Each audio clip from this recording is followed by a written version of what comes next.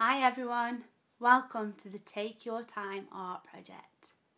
I'm Kirsty from Kreative Foundations, and thanks to Jill and Gail from the new Vic Theatre and Bentilee volunteers, today I'm going to be sharing another art activity with you for you to try at home. My advice for all the videos I'll be sharing with you is to watch them first and then have a go yourself afterwards. If you want to, you might want to play the video again whilst you're having a go and keep pausing it to complete each stage. There's no rush to complete these activities at all in one go. You might want to take several days to complete them, and that's absolutely fine, because as the project name suggests, we want you to take your time and just enjoy making your art as and when you choose. So before you start this activity, I'd love for you to go on a walk. Whilst you're taking this walk, look and listen to all the things around you. Do you hear birds? What colours did you see? Were there trees and did they have leaves? Did you see or hear anything you didn't expect? You might want to take photos on your walk, take notes, or just remember the experiences. Afterwards, I then want you to pick 2 of your favourite experiences from this walk, to then start making something similar to this. A colourful drawing which really focuses in on your favourite experiences because of the way that it's framed by the circles. I'm now going to share some filming I took whilst on one of my walks up Parkhill Hills. So I do recognise that some of you might be finding it difficult at the moment to get out and about. So feel free to use my walk to create your artwork. Again, just watch and listen and pick out your favourite things. After you see my walk, I'm then going to show you exactly how I made my artwork, and then it's over to you to make yours. Please also remember to send us some photos of what you've created, because we can't wait to see them.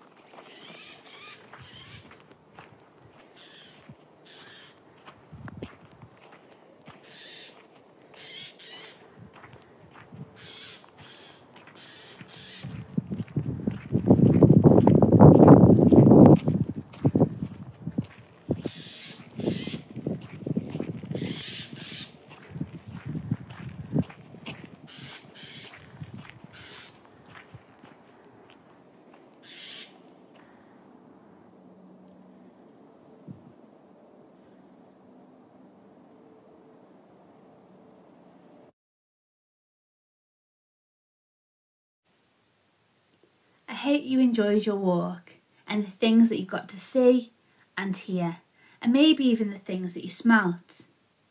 So during this activity, we're going to really focus in on two of the things that you got to experience with a really nice drawing activity. To do this activity, you're going to need your sketchbook, a pencil, a circle shape to draw around. So here, I'm using a pot, but you could use a cup, a tin, or whatever you can find that will help you to draw a circle. You'll also need a ruler or something that will help you to draw a straight line, your fine liner pen if you want to use it, and some coloured pencils. As you can see, I'm using the other half of the page we used last time. You can do the same if you want to, or you could start a new page too if you'd prefer. To start, I'm going to make my circles using my pot to draw around. Then I'm going to separate the two circles with a straight line between them both. Now let's move on to the colouring. Here I've chosen dark colours and I'm colouring the space around my circles. Again, I have sped this video up so I've made it faster, so I'm most certainly not colouring in this quickly. Again, take your time colouring in the area.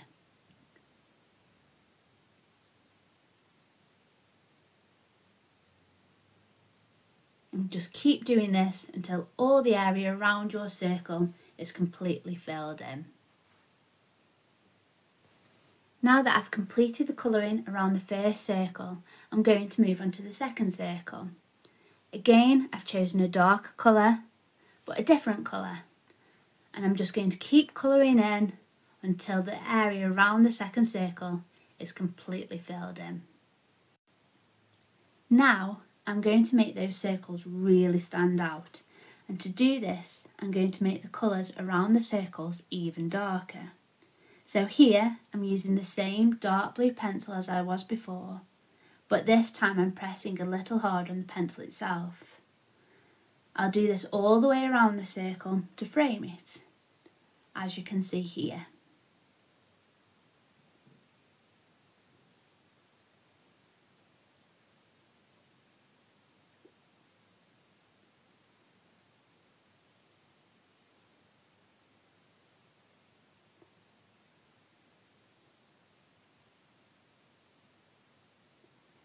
Now I'm going to repeat this process again, but each time I'll colour a little further away from the circle, and each time I won't press as hard on the pencil, and this will make the colour a little lighter each and every time.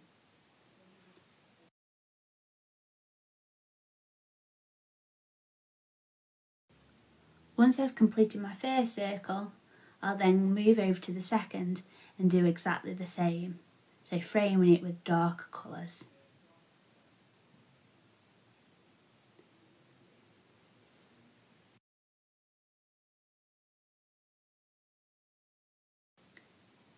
Now let's create the two experiences you really enjoyed on your walk. Here's a picture of one of mine, and this is the image I'm going to draw within my first circle. You might not have a picture to copy from, and that's absolutely fine. The drawing that you create can be from your memory, an item that you liked, for example a leaf, or you could draw things that you could hear, like a bird, but didn't necessarily see it. It's entirely up to you what you want to draw. I'm now going to speed up my drawing because it took me a really long time to draw this image. But as you can see, I started to draw my experience with a pencil inside of the circle. Once I'd completed my pencil drawing, I then went over the image with my fine liner pen, but it's entirely up to you whether you want to do this or not.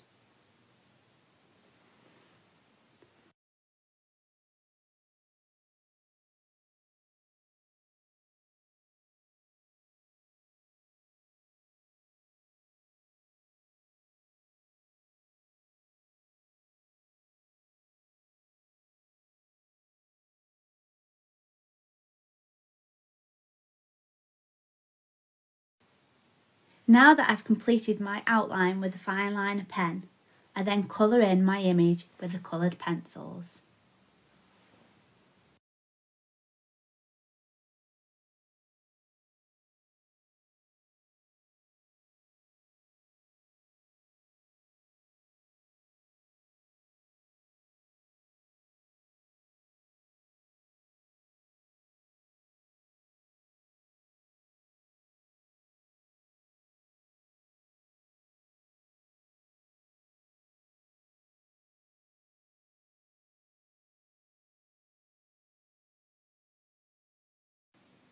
Now I'm going to move on to my second image. So as you can see, I've drawn my image with a pencil first, then I've drawn over the pencil lines with my fine liner pen, and to finish, I've coloured in the image with my coloured pencils.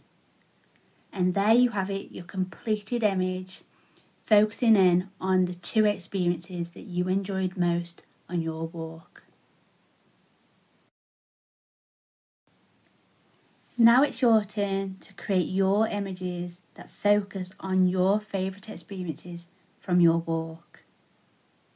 If you want to, why not try arranging your circles in a different format as shown here. So here I'm doing them all in one row.